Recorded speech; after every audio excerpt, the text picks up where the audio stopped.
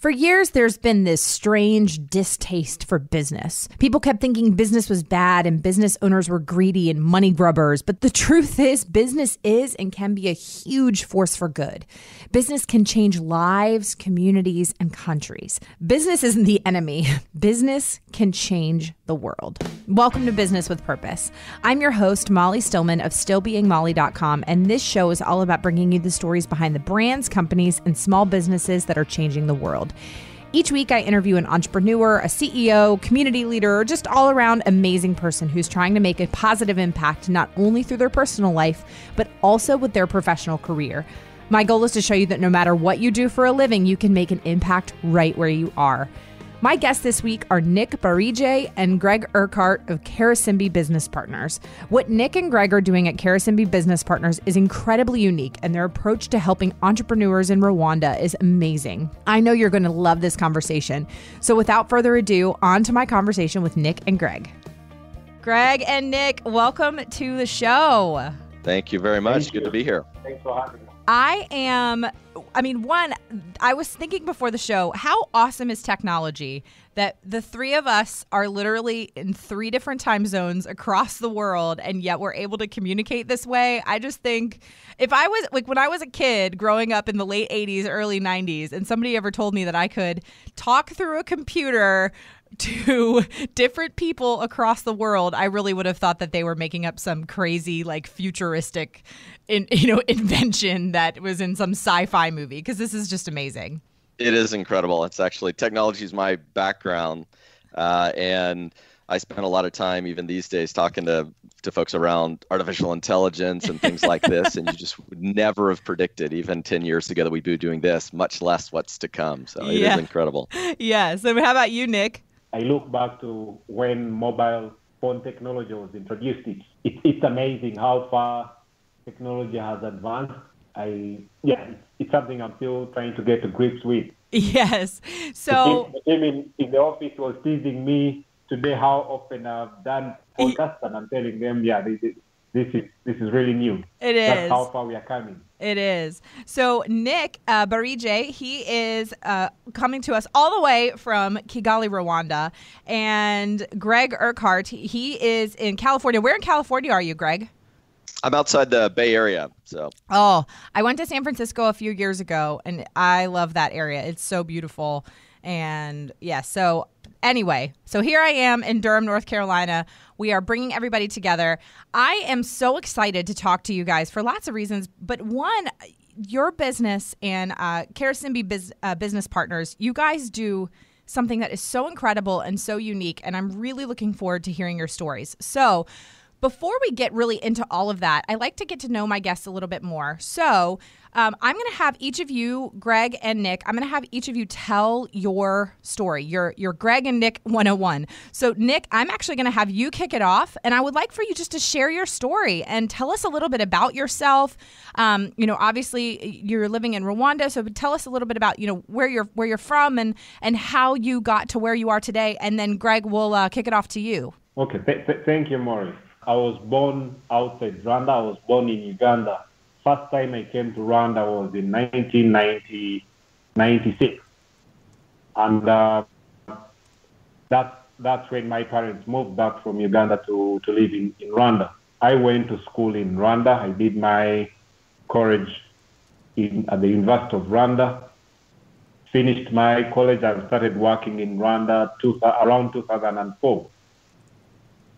I've been living in Rwanda since then. I'm married with 2 young kids, 8-year-old boy and a 5-year-old girl. Interestingly, I met Greg as a client in 2011, and by then I was working as the CFO of the largest milk dairy plant in Rwanda. And it's at the time when we had just commissioned the plant, and we are having some struggles on how to make this business feasible. Yeah. And it's the first time I met Greg. It's the first time I was getting introduced to Karisimbi. I was intrigued by their passion, by the zeal that they had in trying to understand the business and trying to work with us to see how we could improve this business. one thing that really struck me, which I felt was the DNA of Karisimbi, was their ability to look at a business and appreciate it as if they are owners of the business. And that's something very unique that most consultants usually don't have. Is they look at company interventions as if to say we are giving you recommendations, but we are leaving them up to you to implement. The difference between normal consultants and Karisimbi is really that. So that was my first interaction with Greg, and I've known them since then. I joined Karisimbi 3 years ago after having worked with one of the largest investment funds in Rwanda for 8 years, and I felt there was more that I could contribute to what Karisimbi is doing. That's amazing. I just think that it was clearly such a divine meeting of you guys that you guys were able to connect. So Greg, tell us a little bit about yourself and your background, and all about, for people that are obviously unfamiliar with Karisimbi Business Partners, what you guys do and what your business model is. Yeah, so it's very interesting. So back in 2009, I have two, and it's very important that I highlight this. I have two partners that started Karisimbi Business Partners. So Dana Jukanovic and Carter Crockett as well, very active in the business. And so they were co-founders with me originally. And actually it was their idea. They're longtime friends. We had known each other, but they had known each other a long time. Got together around that time and said, we really want to do something that is going to be impactful in the enterprise, because they're business guys, and could do something that's going to be have social good impact, and do something in the developing world, in a place where there's a lot of potential need. And they reached out to me because my background, I've been in technology for quite a long time, had worked for Microsoft for many years in the US and in Europe. And when I was based in Europe, I had responsibility for Africa. So I was in Africa quite a bit over a lot of years. Every quarter I was traveling around and working, doing business there. So they had started to put together a plan around what would it look like to do a business incubator in Africa, doing a lot of due diligence on where should it be placed and so forth. And so they'd written up a prospectus, and because we were good friends, had reached out to me just to get my input on it. And at that time, I was still within Microsoft, an executive there, and was at a turning point in my career where I'd been working back in the US for quite a while, and was having discussions with the company around potentially moving to Canada and leading a group there, or back to Europe. And I just had this real sort of troubling sense around, is this it? Is this exactly what I'm supposed to be doing at this point? And so as they sent this prospectus over and I read it, I found myself really sort of poking holes on it, being very critical around, hey, whether I thought this would work, or you're going to need to rethink this, et cetera. And I remember them sort of joking with me like, hey, take it easy. We just wanted a little bit of opinion. You're being pretty harsh on it. And I think at the time I didn't even realize why I was being so harsh on it until I started talking to my wife about, this is crazy what they're planning to do. And then as I thought about it further, I thought, and why not? Why not do that? And so I came back to them with my feedback and saying also, hey, how would you feel about me joining you? Which fortunately they said, they thought that would be fantastic. So with our three families, we started really getting serious about where we were going to go. And Rwanda, contrary to the belief of a lot of Westerners, they have this perspective of, they've seen Hotel Rwanda and think of it as this very dangerous place. People say, how could you go there? Yeah. You don't know that Rwanda is the safest, cleanest, easiest place to do business, probably almost on the entire continent. It has the lowest corruption, fastest to be able to create and start a business. Wow. As foreigners coming into the country, you're able to have full ownership of your business, if that's the model you want to take, full ownership of land, property, and so forth. Very different from other places. And going over there with a family, safety and things like that are important. And you are safer in Kigali than you would be in Detroit or Chicago or some other city like that in the U.S. People don't realize that. So it's a beautiful, beautiful place. It is. Fast growth and so forth. So yeah, we came over with the idea of starting a management consulting company, because again, we all have a strong faith. And so our Christian faith said, hey, go help the poor, the widow, and the orphan. But we weren't missionaries. And we knew how to help businesses. And so to Nick's point, I think what was a real success and a real focus for us was we were fully moving there, in a sense, burning the boats as entrepreneurs, not flying in as consultants to do a few projects here and there, right, but living full time. And that made a real quick difference in the companies that we would talk with. And as Nick mentioned, he was a client. And so here we had this brilliant guy involved in a lot of different businesses when he was with the investment firm and being set up as MD of these different groups.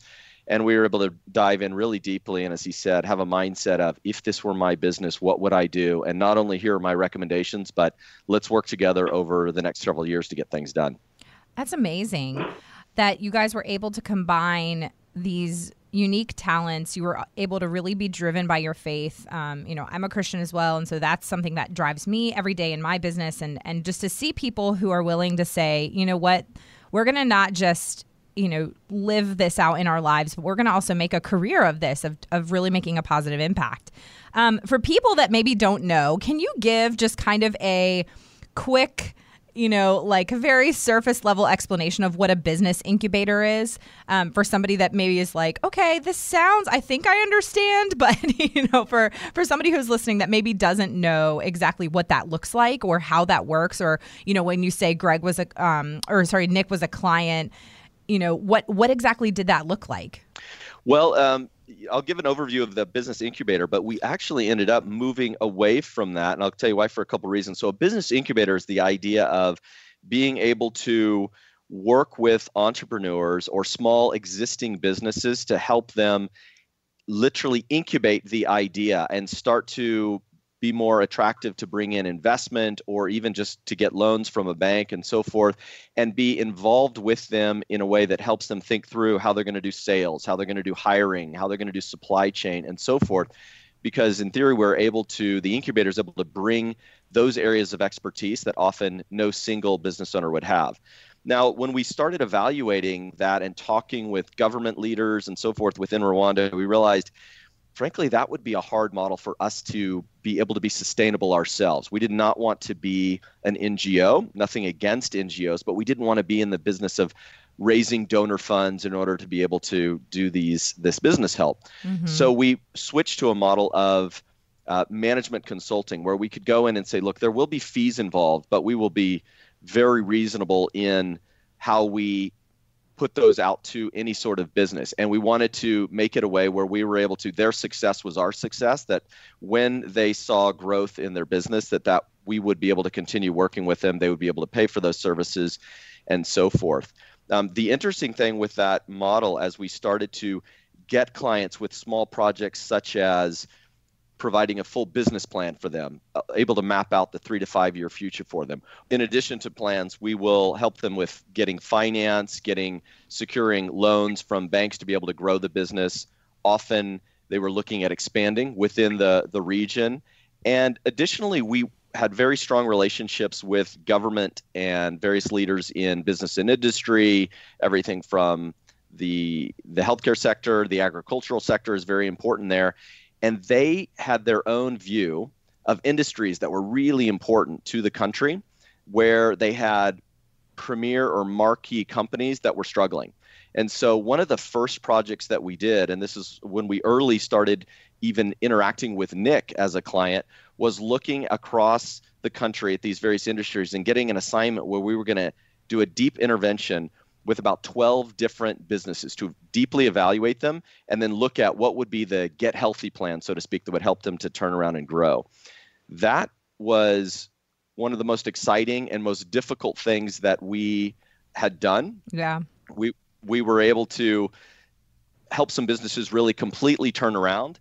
And I'll say one of the other ancillary benefits that came out of that is we identified a lot of areas where there was true opportunity within the country and businesses almost didn't even exist yet to take advantage of it. So Karisimbi Business Partners actually now has invested in and even helped build out entirely separate businesses in areas like cosmetics oil processing. So a factory in Kigali works with hundreds of farmers around Rwanda into Uganda, Burundi, and so forth. and has, marquee clients like the Body Shop UK. Oh, wow. And so that's an entirely separate business that Karisimbi was able to, through their work in the agricultural sector, identify that need and work with financial partners to build that up over time. We also have an accounting services business. We saw this need where we were consulting with companies and found that it was very difficult for them to manage their finances appropriately or be able to handle taxes, which is a very serious scenario in Rwanda. It's very confusing often to new business owners coming in. And so we were able to purchase in with another partner into an accounting services firm that can do tax preparation, bookkeeping, et cetera, for small businesses in Rwanda. So that's an entirely separate business as well that built out of that consulting business, and we're able to now run profitably and provide, additional employment and so forth. I think that's absolutely amazing. Nick, I would love to hear from you as, as a director with Karisimbi and somebody who, you've got this just amazing resume, and you have this incredible resume of all this work that you've done. When you got connected with Greg, and as you saw an opportunity here, especially you saw an opportunity to fulfill a need in Rwanda. Can you kind of talk a little bit about that and what that looked like, and what made you say, what, this is really an opportunity I want to be a part of? And also, if you can kind of, as Greg was saying earlier about how Rwanda is just a great place to do business, but what are some of the things that make it a great place to do business, but also some of the challenges that you face, and how Karisimbi Business Partners is able to kind of come in and fill that gap? At the time I started engaging with Karisimbi as a client, like Greg mentioned, part of what we've seen, and from the time Karisimbi came on the market, is Rwanda was at that stage in its development where the private sector was in its infancy. And it really called for anchor investors, like the investment firm that I was working for. Companies that would be able to raise sufficient capital and deploy it most often in startup or greenfield projects, something that hadn't yet been done before. But most of these businesses were being led by Rwandese, because this is at a time when most foreigners, like Greg mentioned, had these perceptions about Rwanda. But one thing that the Rwandese did not have, in most often, were the management expertise to run the businesses. So when we started engaging with Karisimbi as a client, that's the situation that we were in. Is we have funds, we've been able to raise funds and deploy it to start a business, but we don't have the management expertise now to operationalize the business. How do we move the business from infancy to growth? Working with Karisimbi as a client, I think in my former company, I was among the rising stars, and the secret to my success was that each time I would get moved to a different business, most often, and this is something that Greg would speak to, having worked with Karisimbi in 2011, come up with this super strategic turnaround plan for the business that I was leading. For each position that I would go to, for each company that I would go to manage, I would always call in Karisimbi to help me do a diagnostics of the company, and then work together to identify ways of growth. So this really, it sort of catapulted my career from CFO to CEO of different companies in Rwanda. And for each of these companies that I would go to, I would always call in Karisimbi to come and either do a business plan for me or do a strategic plan for me. Now, it reaches a time where you feel like you're at the pinnacle of your career, and then you are beginning to ask yourself, but what have I learned? And this was the attraction for me to move into Karisimbi, is I realized that the challenges I had as a CEO, as a CFO, it shared across Rwanda. It was not something unique to me. It's something that cuts across the different sectors of our economy. So I felt now joining Karisimbi with my work experience leading businesses in Rwanda. It would make us as a firm continuously add value. Like Greg said, we are not only consultants, we are investors, but this time we're also saying to clients, look, we've also run businesses in Rwanda. We've been in these situations. This was the attraction for me, and also having that need to say, for this far that I've come, I want to see others equally grow in their careers, working together with Karisimbi. Now, to the question that you asked, what challenges do we see as a firm? Key amongst them that still exist in Rwanda is there aren't many skilled, highly competent managers to run businesses. Yeah. So that's our aspirations as a firm. Continually support businesses in Rwanda into growth. Continually work with business managers in Rwanda to grow, and also enable them, impart those skills to them that we have as a firm. The uniqueness of our firm is that we are quite a diversified team. We have expatriates from the US, from Canada, from UK, working with locals in Rwanda, and this is really where our strengths lie. Well, that was actually going to be my follow-up question. Is what are the typical types of businesses that you guys work with? Are these going to be larger, almost like smaller corporations in Rwanda, or are they, everything from, kind of the mom and pop, general store on the corner in the town, to something that's maybe a little bit larger? What do the businesses typically look like that you guys work with? Now, one thing that we've identified as a firm is we proudly call ourselves generalists for one single reason, that in Rwanda, the sectors are so diverse. You can't say that we are going to be specialists in the health sector. We are going to be specialists in services sector.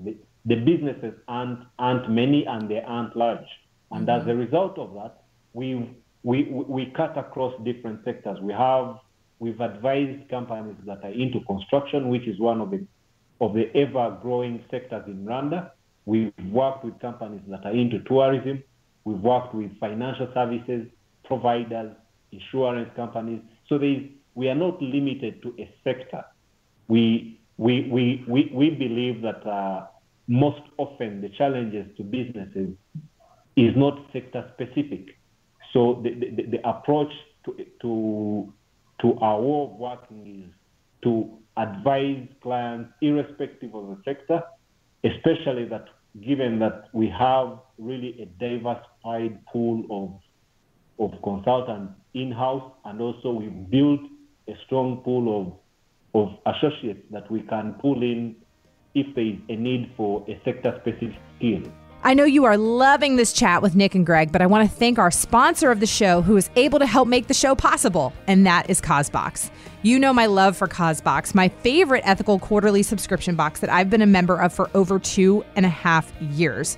Cosbox is curating the best products that do the most good. In each seasonal box, you'll find everything from fashion accessories, homewares, and jewelry to the best skincare and wellness products. And not only are the products made by some of my favorite companies, oftentimes Cosbox actually collaborates with these companies to make exclusive products just for their seasonal box. These are limited edition things that you cannot get anywhere else. The products are not just beautiful, they're also useful. And each box delivers amazing value with a guarantee of over $150 worth of products for only $54.95 or $39.95 if you use my gift code Molly. And best of all, the impact of each Cosbox makes the whole membership even more worth it. Their upcoming spring box, for example, employed more than 600 artisans under fair trade conditions in India and Kenya, and put 100 young girls in India through school. Go to stillbeingmolly.com/Cosbox and use the coupon code Molly for $15 off. Now, back to my conversation with Nick and Greg. Greg, what has been your experience, as you guys have really kind of honed in on what works and what doesn't, and how have you guys really kind of streamlined everything to make sure that you are really serving, your clients and serving these businesses in the best way possible? Yeah, it's a great question. And I'd say in extending Nick's answer, as he represented that it was important, we describe ourselves as generalists, and that's important because we do have an opportunity to work across sector. I'd say, the answer is the secret is being able to talk at every level of the business. And so I think that was a strength when we originally started it. So Carter, Dano, and myself coming over, we were a unique blend of different skills. So I'll give you just a quick thumbnail view. So Dano was West Point grad. For those, listening to that, the military academy, very difficult to get into, very disciplined. Went from there into, he was in the military. He was Army Ranger. He went to Johns Hopkins, did a dual, international studies and finance, worked at large-scale corporations like AT&T, was CEO of a construction company as well, and did all the project management, et cetera, for that. And so then you have Carter, who was complete entrepreneur. I had worked with him, knew him through university, but also worked with him a bit at Microsoft. He did other technology startups. He went and got his doctorate in entrepreneurship. He taught at the university level. And then you had myself, who runs large sales teams, a lot in the hiring arena, how to run pipelines and think about forecasting and so forth, as well as marketing.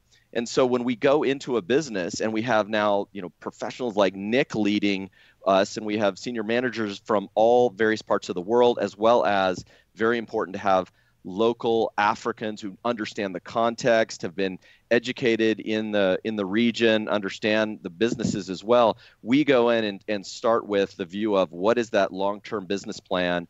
What is your hiring plan? How are you going to manage sales? Let's look at the way you're thinking about the strategy of it. How are you going to market your business and so forth? So being able to hit every touch point that a business needs and come in with expertise. Again, as Nick mentioned, the private sector really growing, that we were are a very unique firm, being able to hit on all of those and be very holistic in our conversations with these companies, and our commitment to be, hey, we want to deliver you something that is going to be meeting the needs of the project, but we want to stay with you over the years. And so we're very proud to say that we have repeat clients in sectors, where we've done 4 and 5 projects with them over the, 8 to 9 years now that we've been working with them, which is a real testament to the type of work we're doing and that value of being able to say, whatever the area of the business where you have questions or you want to explore, we're going to be able to work with you. That's so cool.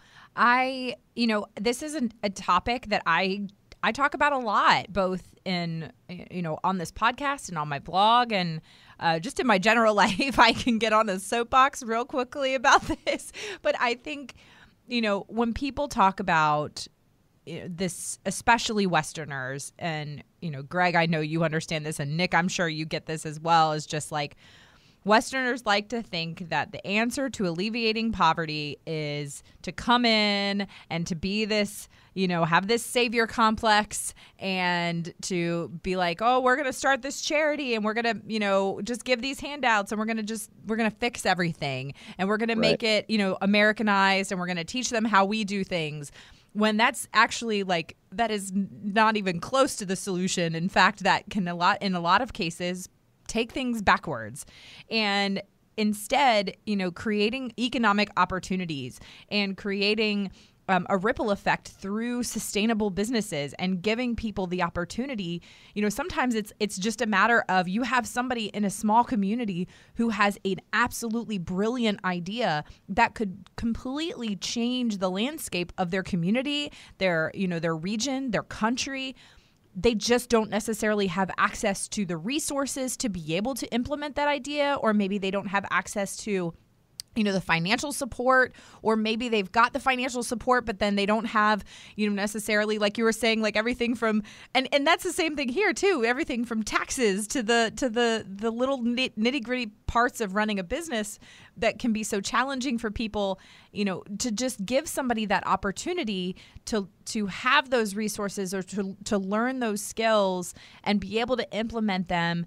Those are the types of things that long-term, that is what alleviates poverty. That is what alleviates, troubles in the world. I mean, in community, and this is something that it doesn't matter whether you're in the United States or in Rwanda or in China. It doesn't matter where you are. The fact is that, these are the things that create sustainability and really change generations. That's right. Yeah, couldn't agree more. And that's been always our motivation to have, as they say, the triple bottom line. And when we have board meetings, et cetera, we're always looking and evaluating at what impact is this having on our own employees, of which we're very proud of the fact that we are a net employer. And when we look across the businesses, it ranges anywhere from a few hundred to several hundred people that are employed at one point or another on any given year. And then beyond that, as we think about some of the agricultural investments we've made, et cetera, we've got thousands of families whose lives have been positively impacted. And that was the whole reason for us doing this. There's so much more to life than running a business and making money. And Nick has that motivation. We all have that motivation of the whole reason we're here. We're in this part of the world, which, by the way, it's not to say, the poor folks in Rwanda or in Africa. Mm-hmm. It is one of the most exciting places in the entire world to be.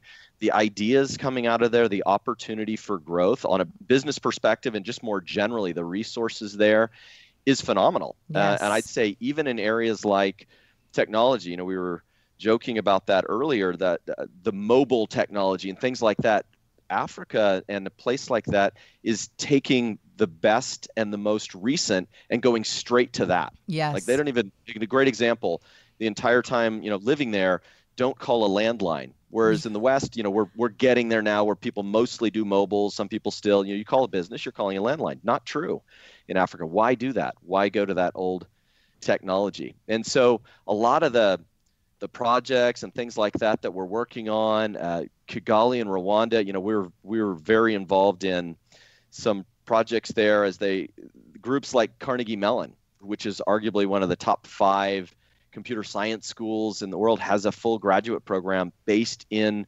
Rwanda. Only place on the entire continent. They picked Rwanda for a reason. It was the most forward-thinking, had the broadest, biggest vision.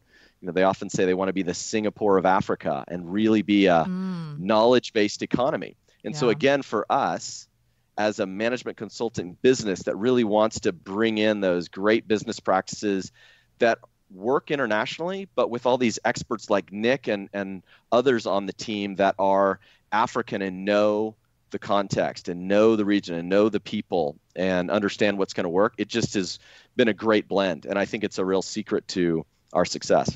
That's absolutely amazing. Nick, I would, and I don't know, maybe this question's better for Nick, maybe it's better for Greg. I would love if one of you wouldn't mind sharing, maybe an example or a story of a particular client or a particular business that you guys have worked with and really saw through the whole process and maybe just an amazing success story that just kind of gives people an illustration of what it looks like to really work with somebody from the beginning and see them through the process and see the fruits of their labor. Nick, I think you should talk maybe about one of in the construction space. We've done a lot of pretty interesting things that have changed business there. Yeah, interestingly, it's the example I wanted to give. When in 2014, I was the managing director of a local construction company in Rwanda. It's the largest in Rwanda. And when I was appointed as the managing director, the question I had was, how do we grow this company that started as a company that was doing potholes in Kigali, that was in 2011, in 2014, now doing tarmac roads in Kigali and outside Kigali. So we called in Karisimbi Business Partners and we said, look, we want to work with us to define our next 5 years. Can we prepare together the strategic plan for this roads construction company. And during the engagement, Karisimbi was able to identify certain areas of growth. For example, 90% of our business then was coming from the government of Rwanda. And then Karisimbi was able to ask us, the team that we're engaging with, why don't you consider bidding for international projects funded by donors like World Bank and African Development Bank? And we had never asked ourselves this question. And we started saying, what do we need to do to make sure that we do? Today, if you read the Rwanda's only daily newspaper, in today's story, there is a story of this company forming a joint venture with an international company to do one of the largest ADB-funded projects. Wow. In 2011, before we started working with Karisimbi, this was a dream. 2018, just less than 4 years later, this company has taken on international projects. It has formed joint ventures. It has worked with companies and bid on projects funded by the World Bank, by the Japanese government, by African Development Bank. I was reading it's the largest roads project that is being done in Rwanda since Rwanda's independence. And this company is now in position of doing such a project. So that's an example of some of the companies that Karisimbi has worked with, provided recommendations of areas of growth, and we've seen companies take them on, and these companies have grown. That's absolutely incredible. I mean, I just think that, like you were saying, like in 2007, this was a dream. And to be able to see that, a company that, started from, had this small dream, this small vision, or it was a big dream, a big vision, and to see that come to fruition, that's absolutely incredible and amazing. And like I said, that those are the types of things that they have such a ripple effect, and they have such just a lasting and massive impact on families, on communities, and Rwanda, and now on the world, because you're working internationally and just really going across country lines and all of that. So that's absolutely incredible. Thank you for sharing that, Nick. I really appreciate that. So as we kind of transition here to the end, I have just absolutely loved hearing both of you share your story and share your hearts for business and seeing the positive impact that business can have. And, this is, like I said, this is something that I love to talk about because, for a while there was this trend here, at least in America, where it was almost like business was a bad thing. And I never understood that. And I never understood why people were anti-business. And I'm thinking to myself, like, without business, like where do we go? And so to hear people who are taking or not only just making business have a positive impact, but really flipping it on its head and making it mission driven and having that social good component, and really, like you were saying, Greg, making it not just about, at the end of the day, turning a profit, but how can we really make an impact, and how can we really change lives through business? So as we transition here to the end, I would just love for you guys to kind of share with us. I like to get to know my guests, a little bit, kind of on a fun level. And, obviously you guys are, both Greg and Nick, you guys are incredibly smart, incredibly intelligent. You work crazy hard. I would love for you guys just to share with our audience, what's something that you guys really, enjoy to do for fun?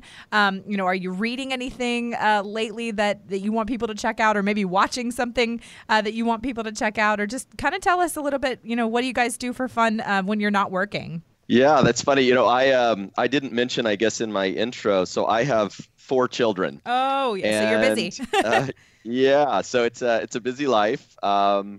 Lots of animals. My wife is a huge animal lover, so I always say I live on a sort of hobby farm. There's horses and chickens and goats and rabbits and turtles and fish and dogs and cats, and you name it, we've got it. Wow. My youngest son is Rwandan.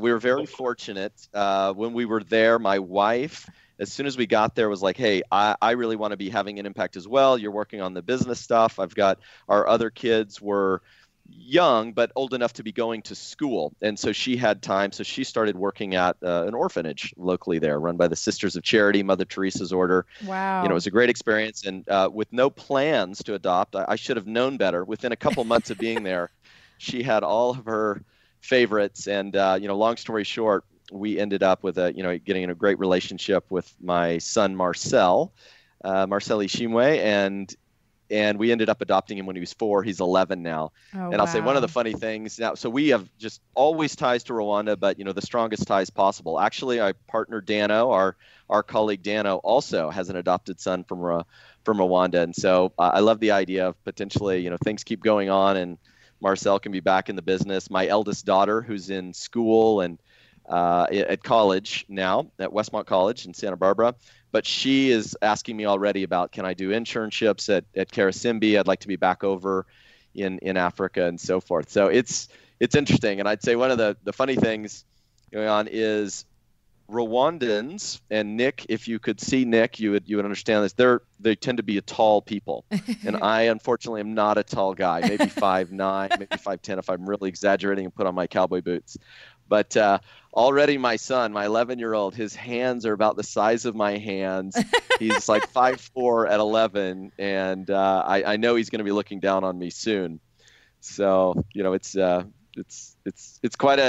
great life. It's great to have this ability to be moving around sort of the world back and forth and so forth. Like I said, we've got this scenario of I'm surrounded by animals all the time, so that's kind of one of the things that keeps us pretty busy. And on the business side, being back over constantly in helping out on the projects that we're doing in Africa is sort of just a passion that I don't see ever going away. I really truly feel like it's the place where the biggest impact is going to be had. The future is in that region, and feel really fortunate to be a part of it. That's amazing. That is absolutely incredible. My husband has dreams of living on a farm. So he's going to be like, when he listens to this, he's going to be like, yes, see, that's what I'm talking about. We got to get our farm. Right. You're welcome anytime. I love it. What about you, Nick? Same, a little bit different from Craig. I have quite a young family. Like I said, I also have an adopted son who is 23, just finished university in Rwanda. Wow. And then I have an 8-year-old son and a 5-year-old daughter. Now, one of the beauties of working with Karisimbi is the work-life balance, something I had not had for the last 10 or so years that I've been working in Rwanda. I was always in a position where I was almost 24 hours on call because of the kind of jobs I was doing. But now with Karisimbi, I'm able to go and pick my 5-year-old daughter from school, go home and have lunch with her, then be able to pick my 8-year-old son. So off work, one of the pleasures that I have is spending time with my kids, because my wife is a banker and banking is very time consuming. She will start her day at 8 a.m. and the earliest she will get home is 8 p.m. So I'm currently the one who is having to do homework with kids, and it's something that I'm enjoying doing, because at the time they were born, given what I was doing in my previous jobs, I never had time for them. Something I do for fun is going for racing. I've been to Abu Dhabi to watch Formula One. I'm hoping this year to go to Russia for the World Cup. Oh, wow. So I love traveling. I love traveling. In 2011, I went on a tour of Europe with my wife. We went to Barcelona, we went to Amsterdam, Berlin, Rome, Paris. So that's really my pleasure of work. And my kids really love it as well. During summer, as a family, we try to go for safaris. So we've been on a safari in Nairobi, we've been on safari in Masai Mara, in Queen Elizabeth in Uganda. I use it as an opportunity to have have quality time as a family, but also as a time for my kids to get to appreciate nature. Yes, I have been to Kenya 3 times. I have very close connections there, and I've been on safari in a few places in Kenya, but my favorite was actually in Nairobi National Park. It's amazing because it's this huge national park and you see lions and, every animal you can think of. And then all of a sudden you see the skyline of downtown Nairobi right behind all these lions and zebras and giraffes. And it's beautiful. I know what you're saying. I think Nairobi is so unique in that sense that it's the only city that has the pleasure of having a national park right in the middle of the city. Yes. I know people who live in Nairobi who, when they feel stressed, they just go and take a 1-hour ride in the park and they're able to go back to office. I wish we had the same in Sudan. It would be my pastime. Yeah. Yeah. Well, I remember we did a sunrise safari the last time I was there. And it was just incredible you're literally sitting there in the middle of this national park. There's the sunrise coming up over the mountains. And then there's like a huge pack of lions, within almost reaching, we could reach out of the van and touch it. And then you just look over there and there's like skyscrapers. It's incredible, but it's so beautiful. Greg and Nick, this was just such a pleasure, and thank you so much for sharing everything with us. I applaud everything that you're doing, and I will continue to share what you guys are doing. And for the listeners, I will have Greg and Nick's information in the show notes, as well as how you guys can get connected with Karisimbi Business Partners and just find out more about the amazing things that they are doing. And like I said, this was just such a pleasure. Thank you both so much. Love doing it. Thanks for having us. I loved connecting with Greg and Nick. All 3 of us were on completely different parts of the world, but we are connected by a passion to help others and make a positive impact. How awesome is that? Be sure to give Greg and Nick and Karisimbi Business Partners some love on social media this week. I'll have all of their links and information in the show notes. Another huge, huge, huge thank you to this week's podcast sponsor, CauseBox. Visit stillbeingmolly.com/CauseBox and use the coupon code MOLLY, that's MOLLY, for $15 off. Thank you so much for listening to this week's episode. If you are a first-time listener of the show, welcome. Be sure to visit the archives for past shows featuring amazing entrepreneurs and business owners who are literally changing the world with their businesses. And if you're a regular listener of the show, thank you so much for tuning in and week out, and thank you for your support. Be sure to head on over to iTunes, Google Play, Radio Public, or wherever you listen to podcasts, and make sure you are subscribed to the show.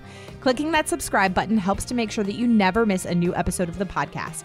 And while you're there, would you mind taking a moment to leave a review? Leaving a review helps me to know what you're liking and how the show is personally impacting you. And if you share the show on social media, be sure to use the hashtag Business with Purpose Podcast or tag me at StillBeingMolly on Twitter, Instagram, or Facebook.